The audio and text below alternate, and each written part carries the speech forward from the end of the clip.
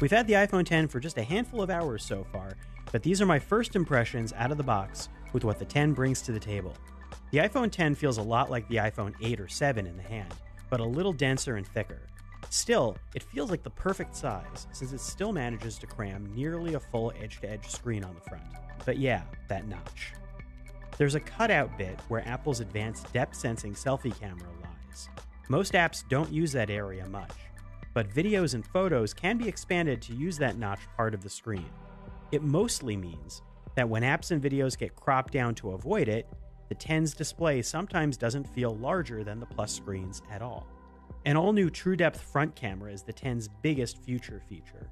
Depth-sensing infrared can scan out a short distance, which is used for a few things right now. Most importantly, those cameras can now unlock your phone and pay for things. Face ID replaces Touch ID. The 3D face mapping is the only way to unlock your phone and pay for things besides using a normal passcode. It's pretty fast to set up, and it worked well on my face, but you still need to swipe up to unlock. Extra settings can turn on or off the attention feature, which requires you to look at the phone in order for it to work.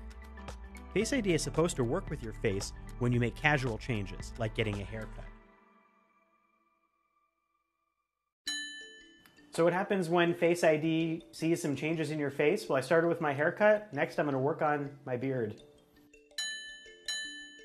Or adding a beard again. Crazy new glasses? A hat? A scarf? A hat and scarf? What if I just changed everything? No! Face ID has limits, but it mostly works, provided I was looking directly at it. But Face ID and no Touch ID also means no more home button, which means you need to relearn how to use the phone.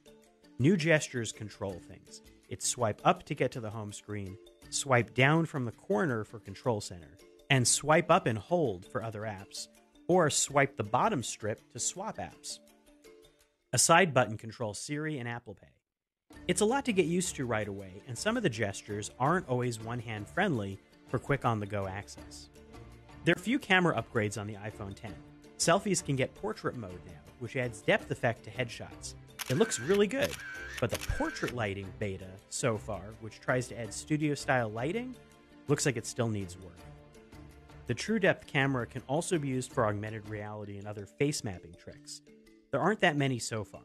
Animoji is Apple's Snapchat-like face mapping trick for iMessage, which lets you face puppet animated emoji as you speak.